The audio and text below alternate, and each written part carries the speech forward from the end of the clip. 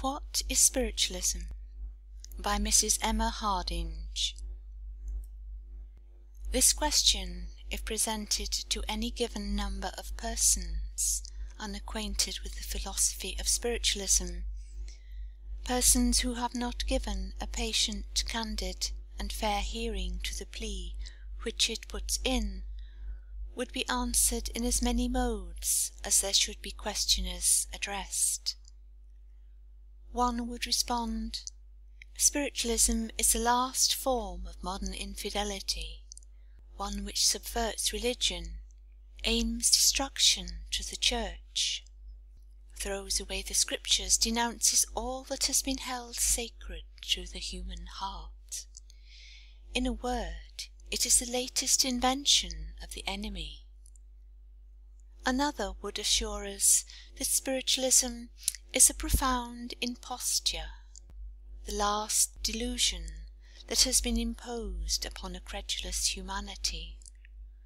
Another gravely asserts that Spiritualism consists wholly in dancing tables, vibrating floors, and the tying of knots in ropes. Another, whilst acknowledging all the phenomenal evidences of an unseen agency, assures us it is effected by electricity, that electricity has learned to bring intelligence of hidden things, reveal the future, and disclose the hidden mysteries of the past. And still another, that it is all animal magnetism, or odd force. And such are the answers which many, calling themselves reasonable men and women of the present day, return in despite of the experience of millions of their fellow creatures, who assert that they, given to Spiritualism a fair, candid, and patient investigation, know that it is a divine truth. We believe no persons, after having thus investigated Spiritualism, have ever yet refused to acknowledge its claims. Spiritualism, if considered in its religious sense, belongs to no age, no country, no special class of mind. It is the acknowledgment of a spiritual origin of all things, the unfoldment of those mystic ties that binds the soul to its author, the opening of the page of that grand and occult revelation which discloses to us the nature, quality, possible destiny, and absolute relations of the human soul to immortality. We do not therefore propose to speak of Spiritualism in this grand and universal light to-night, simply of its speciality as a modern movement. In its universal sense, we should ask you to open the page of every religion that man has honoured since he has inhabited this globe, and bowed before the altars dedicated to religion, every one of which has been upreared on the faith of the spiritual revelation, underlying every form of religious belief. It is not to the general facts of this belief that we call your attention, but rather to that form of it which has been scornfully denominated modern Spiritualism, as if indeed Spiritualism belonged to any age or any period.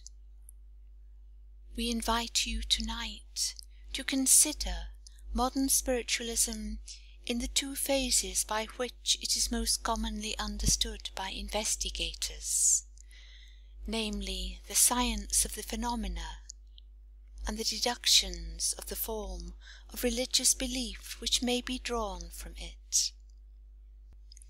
Your speaker this night labours under this disadvantage in addressing you. She comes from a land where 1/3 of the population stands openly before mankind as the recorded advocates of Spiritualism. In the great new world 11 millions of persons of all classes, of all phases of thought and capacities of understanding, are openly professed spiritualists, accustomed to speak of the philosophy which grows out of the phenomena, rather than the mere ABC, which forms the groundwork on which the doctrine is based. We must address you as though you were for the first time entering upon the investigation, and to point to the various methods by which yourselves may arrive at an understanding of what spiritualism is. There is a phenomenal phase and a doctrinal phase of this belief. The phenomenal phase assumes that you accept of the doctrine of the immortality of the soul, that you realize the possibility that the spirits of the beloved, those whom you speak of as lost, departed, gone, are still in being, and that they can commune with you under prepared conditions. The simplest forms of the telegraphy are rapping and movements of ponderable bodies.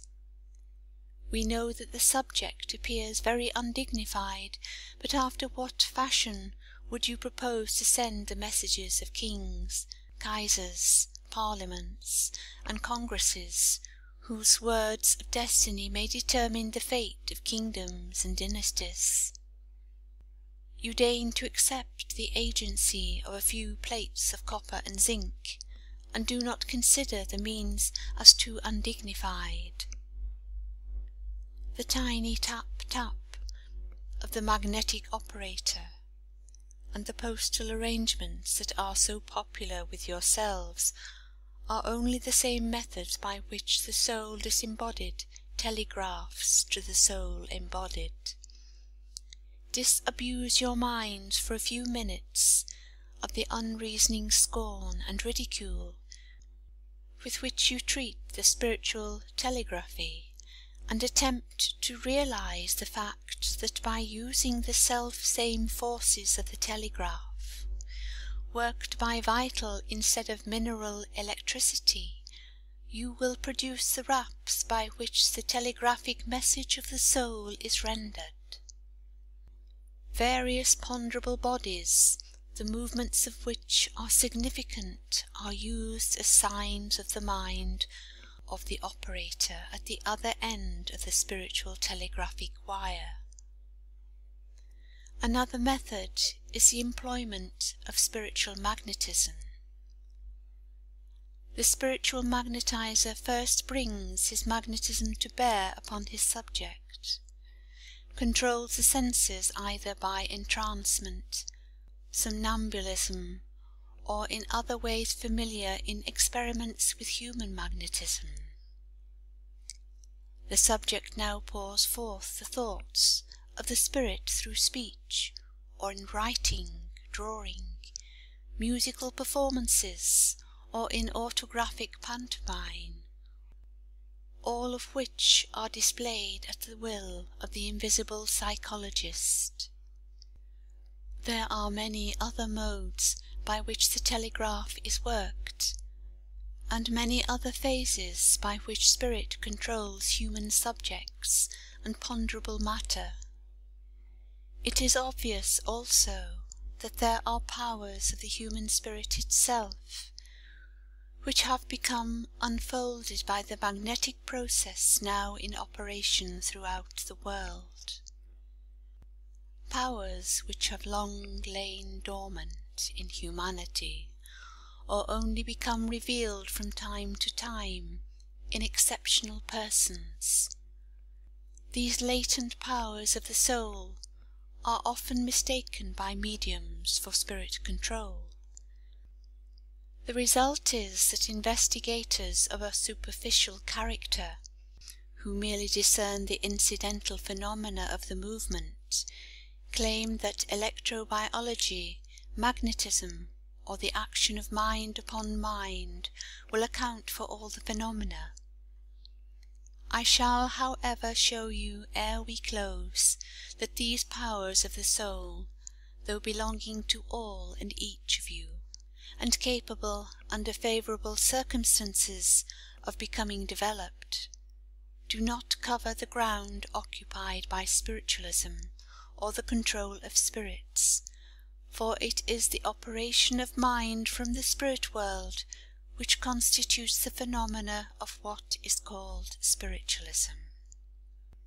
Meanwhile, we claim that spiritualism is a science, for though it is unknown in its working, it is as thoroughly a part of mental science as electricity is a portion of physical science, however imperfectly understood. But the phenomena of modern spiritualism are but the alphabet, the mere letters which constitute the sublime words which spell out immortality. They are no more immortality itself than the wild winds which sound in your ears are the infinite mind, whose power speaks through them. You may as well claim that the voices of the breeze that stir the tree-tops, or shout in the hoarse blast of the storm, are the majesty which rules them, as pretend that the mere phenomena constitute the whole of spiritualism. Each one is a sign merely, the action of the power that manifests itself as surely as the sand grain, as in the grand procession of words that spangle the heavens above you. The infinite mind marks itself in the microscope, in the telescope beneath our feet, as in the lowliest blade of grass, or in the eternal blazonry of the starlit skies. We now invite your attention to some of the deductions which grow out of the phenomena of spiritualism. In Europe we find its investigation has scarcely advanced beyond its mere phenomena. You will pardon us, therefore, for quoting the experiences of those who in far greater numbers, and certainly with more earnestness of purpose, have searched beyond the mere experiments of the hour, and have drawn deductions from it. The first step in the investigation of spiritualism is to determine the identity of the communicating power or intelligence. We know it is common for some mediums to assert that the manifestations proceed from those whose names were time-honoured in the roll of history, and therefore to cite those great names as authority for their communications. On this point we have naught to say except to express our hope that great minds, though passed from the sphere of their earthly career, are now ministering spirits no less interested in the earth they once trod than he, the Father of spirits, who we constantly assert in our religious teachings is ever present with us. It is fair to infer that if this earth is not too unworthy as an abode for the infinite majesty, who fills all worlds, it is not too undignified for his ministering spirits to operate upon. We pray that the mighty God of suns and systems will take note of the smallest affairs of our earthly career. We may well assume, then, that the souls of those patriots who died for their country, the martyrs who burned for it, the friends and kindred whom God has given us as most near and dear to our hearts, have not forgotten the earth they once trod on, the friends they once loved, and therefore we assume the possibility that the mighty dead may still operate at the wires of the telegraph, and constitute that host of ministering spirits of whom the Apostle Paul writes. Nevertheless, in the first investigation of spiritualism, it is necessary that we should first search for the test facts of identity. By thus carefully guarding the first footsteps of our investigation, We determine that the friends who left us, whom we knew and trusted in life, are still about us.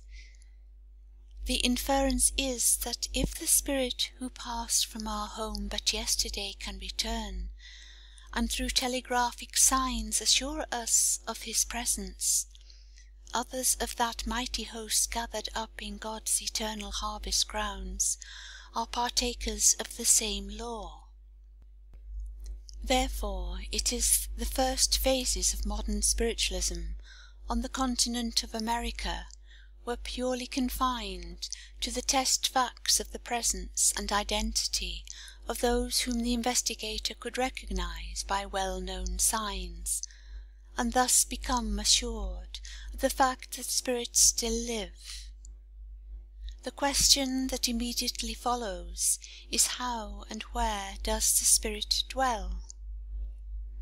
Then arises a solemn utterance of the spirit Samuel, "Tomorrow thou and thy sons shall be with me." Ay, but where is that realm of the eternal to be? Let us question the spirit.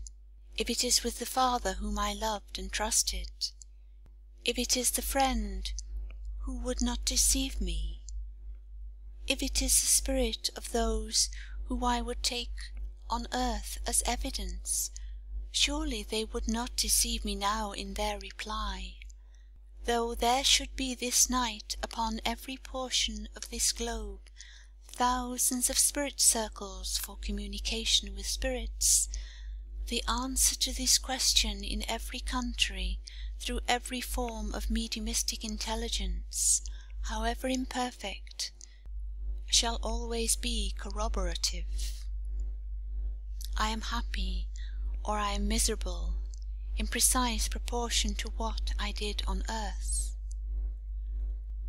I have sown in the whirlwind, and I reap in the storm what I did in the body. Whatever life I myself engraved upon my spirit is now my sphere. Spiritualists have oft times heard the words of the preacher assuring them of the tribunal at which they will be judged, warning them that it was not the voice that cried, "Lord, Lord," but the deeds which have been done in the body that will determine our hereafter. But coldly falls the echo of the preacher's voice when once its vibrations ceased to sound in our ears. Back, back to the world we go, to cheat, deceive, and plunder each other through the legalized forms of trade and commerce, instead of preparing ourselves to render up even to the last farthing of the account which is to determine our future. We listen, but it is a mere conventional act of the Sabbath day reverence, and we pass from the place of prayer too often to mock it in our acts. When my noble Father speaks, my brother, the brother with whom I have held sweet companionship, the mother who never deceived me, the friend whom I loved and trusted, when these commune with me in the spirit circle, when they, in the garments wrought by their own acts, in spheres of happiness or misery formed by their deeds, appear before us, we must rise from the investigation convinced that we too are making our heaven or hell.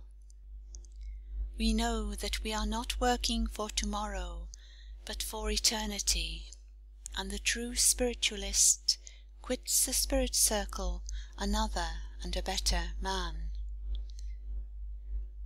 There is then a philosophy that grows out of this doctrine of spiritualism, which ramifies and appeals to every man's spiritual welfare. In the land of America, where spirit communications are received through great variety of means and media, there is also a strict analysis of the various acts and deeds which bear upon the spirit, and thus spiritualism is instrumental in promoting every kind of reform which bears upon purer and nobler lives. Spiritualism becomes a living, vital religion. Start not at the word religion. With spiritualism is not a mere Sabbath day affair. Religion with them, whilst it honours the Sabbath day, seeks for 7 Sabbaths instead of 1, demands that every place shall be a church, as well as the house that man has consecrated to the name of the All-Father. Spiritualism requires every deed shall be an act of prayer, and every thought a form of worship. We shall now proceed to anticipate a few of those questions which are constantly urged as to what is the use of spiritualism. How often do we hear it said, assuming that all you claim for spiritualism is true, what is the use of it? Also, assuming that all you believe is founded on due evidence, by what means are we to arrive at similar convictions? How shall we believe, and by what means can we share in the knowledge which you possess? These are some of the questions which are commonly propounded, and which we shall now endeavour to respond to. First, as to testimony, I would remind you that every religious sect registers its belief in ancient, if not in modern spiritualism. No person who is religious, whether he worships at the shrine of Buddha or bows down before the name of Jehovah, but worships on the faith of a spiritual revelation, in fact, after whatever form you conduct the services of your religion, it is upon the faith of a spiritual revelation. You are therefore accepted spiritualists and believers in ancient, if not in modern spiritualism. But why not in modern spiritualism also? When has revelation ceased? When has the Lord's arm been shortened? When have the laws which he has instituted ages past been annulled or ceased from their operations in the grand procession of ages? The same stars shine upon you this night, which were lit up in centuries past. The same starry worlds shine on you which lit the universe ere yours was born. There has been no cessation, but one perpetual and grand administration of God's majestic laws, ever repeating, My ways are equal, O Israel. It is your ways that are unequal.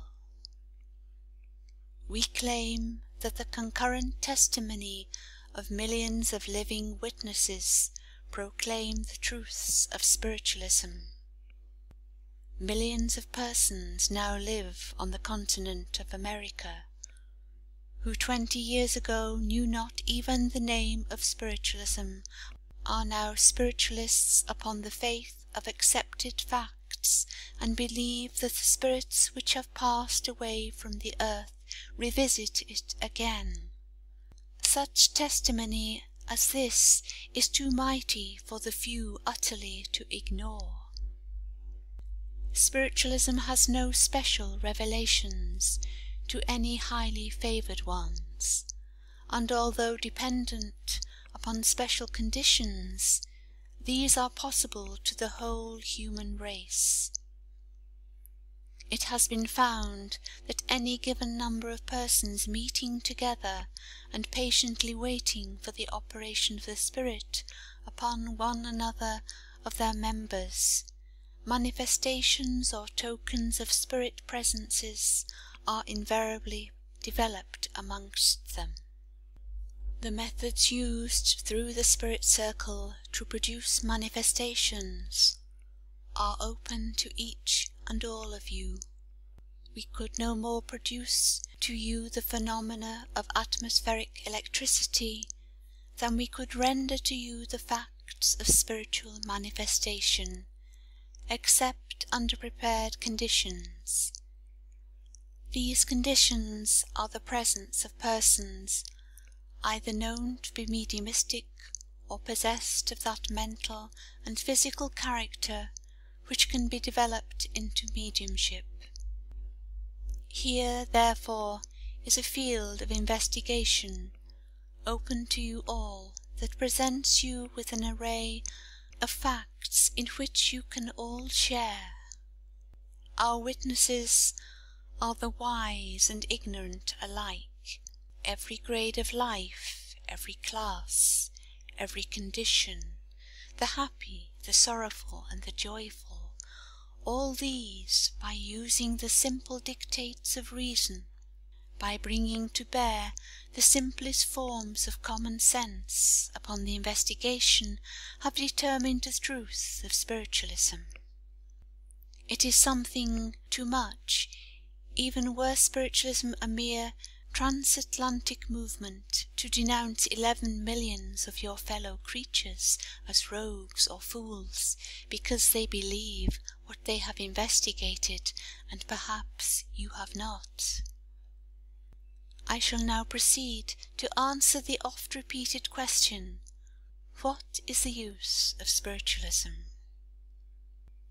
O mothers, if any there be present who have seen the light of thy house go out, who have seen the bright star quenched that was lighted in thine arms, O mother, thou who hast seen the rosy cheek grow pale, and the violet eye grow dull, and the little pattering feet, the sound of which was music in thine ear, come no more. Hast thou asked what is the use of spiritualism? When the empty cradle is filled again by the precious presence of the living angel, hast thou asked the use of spiritualism? When the rosy joyous form of thy beloved one glances athwart thy spiritual vision, or the well-remembered token, even though it be but the old lisping accents of infancy, tells thee thy child still lives, that all is well with the babe, that in a brighter and better land the unfolded blossom is grown from the bud into the loveliness of immortality. Thou dost not ask, what is the use of spiritualism? O widow who hast walked the cold world alone, thy strong companion gone, the arm that supported thee powerless, the world once so bright with him now so empty for thee, the star gone out, which thou mayest never, never again hope to see lighted, gone into the great mystery of the tomb, gone into the dim unknown, gone thou knowest not where, and leaving thee alone. Widow, thou who hast heard the telegraphic sound that gives thee the assurance he still lives, that he is even wiser, stronger, better, and holier friend than thine earthly love, that he is by thy side, thy ministering angel, that he who has left thy mortal sight is still, by God's providence, thy guardian angel still. Thou dost not ask what is the use of spiritualism. We ask not the question in the day of sorrow. We ask it not in the day of trial, nor on the battlefield when the patriot leader is no more, or in the state when the mighty man that guided the helm has disappeared. We ask it not when we know that in the counsels of a brighter and better land the mighty dead still carry out the appointed purposes of their rudimental life on earth, and are all its ministering spirits. We cannot ask it, when we see the hosts of spiritualists whom the glad tidings of this gospel of immortality have lifted up from mourning to rejoicing, from reckless vice to watchful virtue, from human weakness into inspired strength, from a terror-stricken race fleeing from the shadow of the dread death angel to the triumphant victory over death and sin. Spiritualism teaches that this earth is but the first stage of human existence, the rudimental sphere, the schoolhouse, where science, knowledge, learning, love, and all the powers of the human being must first bud, to ripen in the higher, nobler life. It teaches that having exhausted all our forms of material science, and trod the various realms of knowledge and learning that matter informs us of, we stand before the shrine of the closed gates of mind, baffled by the very soul which enables us to investigate material forms. Then, having exhausted all the knowledge that earth can give, we soar upwards through spiritualism to penetrate the mystery of the future, and no longer stand confounded and abashed before the power of mind. We take the telescope in hand, and trace back the footprints of the Creator through the millions of years gone by, pierce his purpose, and read the destiny of his shining army of worlds millions of years to come. But the mind that enables us to do this, the power by which we investigate this magnificent page of an almost bondless eternity, we are ignorant of. This is the dawn of the day of mental science that opens up to us the profound mysteries of that grand and sublime power by which we master all things in creation, by which we achieve the sovereignty of earth, and spiritualism proves that that power may become our own, may become an open page for our investigation, to study it, to learn it, comprehend its meaning, its nature, and almost its very substance. What is the use of spiritualism? There be those who, after long and patient years of toil in material science, having discovered that the soul still survives the shock of death, still exerts its energies, and performs the functions of mind in a higher and better world, have declared all their sciences worthless compared with this discovery which they have made. There are those, too, who have believed there might be some use in spiritualism when they have seen the substances which, according to the law of gravitation, ought to fall to the earth floating above it. There are those who do deem such a phenomena worthy the investigation of the scientific mind. Granted it did not commend itself to the religious world, granted there was something too material for the piety of the very pious in spirits, who rap on floors and cause tables to dance, and ponderable bodies to vibrate. There might be to the transcendentalist something too undignified in the action of spirits performing such acts. But still spiritualism appeals to the scientific mind, requiring some explanation at the hands of great and learned savants. It cannot be too undignified for you to investigate, as long as there are any who are too ignorant to explain it. Tell us the modus operandi, and we will abandon all claims for it being a science. The cry of imposture it is too late to utter.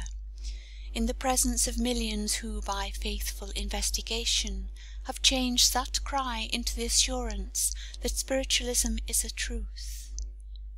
Besides, it is uttered only in ignorance, never in knowledge. Spiritualism is a fixed fact. We have seen it growing up like flowers beneath our feet.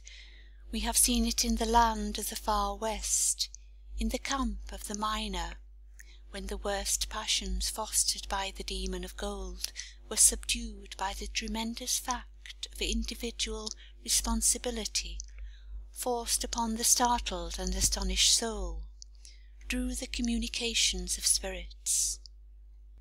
We have seen it in the home of the drunkard, in the man who was deaf to the voice of the preacher, with which he had become familiar until he had despised and neglected it. We have seen it awakening man to the dreadful realization that crime was to be engraven forever, not upon the earthly form, but upon the living spirit. We have seen it in the heart of anger, keeping back the angry word and restraining the hasty blow with the assurance which it brought that there was a gentle mother, a tender sister, a loving wife, though invisible to the mortal eye, yet ever present, that there was a reality in the assertion of a cloud of witnesses about mankind. We have seen it amongst millions of our fellow creatures who, with all their faults and failings, have become better men and better women from the assurance that retribution would be demanded from them for their acts and deeds.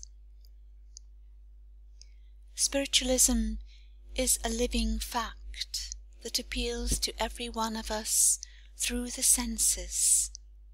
It is a reality which forces itself upon the investigator by its stubborn facts.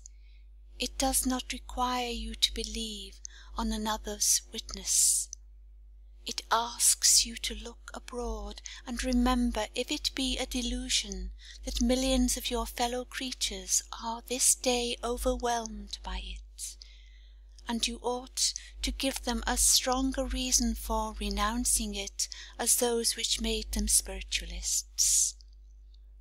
Why do you fear it? Naught can smite the rock which is not harder than the rock. Can you destroy the mighty with the weak? Can you subvert God's truth with falsehood? Surely God, the good, is stronger than the false or evil. The same power which inspired the utterances of prophets, gave strength to apostles, comfort and solace to martyrs in days gone by, exists in every age, and now appeals to the spiritualists in the form of science and the ministry of beloved spirits, assuring him that when the death angel summons him away, he goes to the place which his own acts have prepared for him. He goes with the assurance that the form which he lays down, the garments of clay which he casts off, is not the real man, but that the spirit which has wrought within that tenement is the immortal part, and will survive the shock of death, and become whatsoever himself has made with it. With this assurance every spiritualist quits this earth, and happy it is for those who have heard the tidings that prepare them for the inevitable results of earthly life. There are thousands who have passed from the battlefields of blood-stained America. There are thousands who within the last short score of years have left their mortal forms with the glad and rejoicing tones of those who were going from darkness into light, from the land of strangers, to their home. There are voices even this hour, repeating in many a spirit circle the glorious assurances that there shall be no more death, and in the certainty which spiritualism has brought, that there is consolation for all, hope for all. There are those who, gazing into the scenes of despair and suffering presented in our cities, and realizing the voices from the spirit land which have sounded in glad anthems eternal progress, hope, consolation, fatherly care for all, fear not even for the lowest of God's creatures. They know that the law which ages past unfolded lovely blossoms out of the old crude materials of primeval existence will convert these rough and unwrought life elements into thrice refined gold. What is the use of spiritualism? It brings hope to the mourner, joy to the sorrowful, strength to the weak, consolation to the desolate, victory over death, the assurance of immortal life, and the triumphant conviction that the soul lives for ever, and that it progresses from one eternity to another. And these are but some of the crude outlines of the general question, what is spiritualism? Tomorrow night we propose to speak more in detail of its peculiar phenomena as related to ancient spiritualism. Think not, however, our subject could be exhausted with your patience or your speaker's strength. Think not that in so hasty a review as this we can exhaust the question, what is spiritualism? We can merely assure you it is neither the folly, imposture, or deception that has been too often represented to you. It is a fixed fact of the 19th century. It is based upon those foundations of eternal sciences that are derived from the God who laid the foundations of science in eternal law, based on immutable principles. We claim therefore for spiritualism that it is a science, although but a rudimental one. We claim it as one of the grandest revelations and most sacred facts of religion, and we dare to affirm from the dual aspect that it thus presents itself in, that its mission is to prove a religious science and establish a scientific religion for all mankind.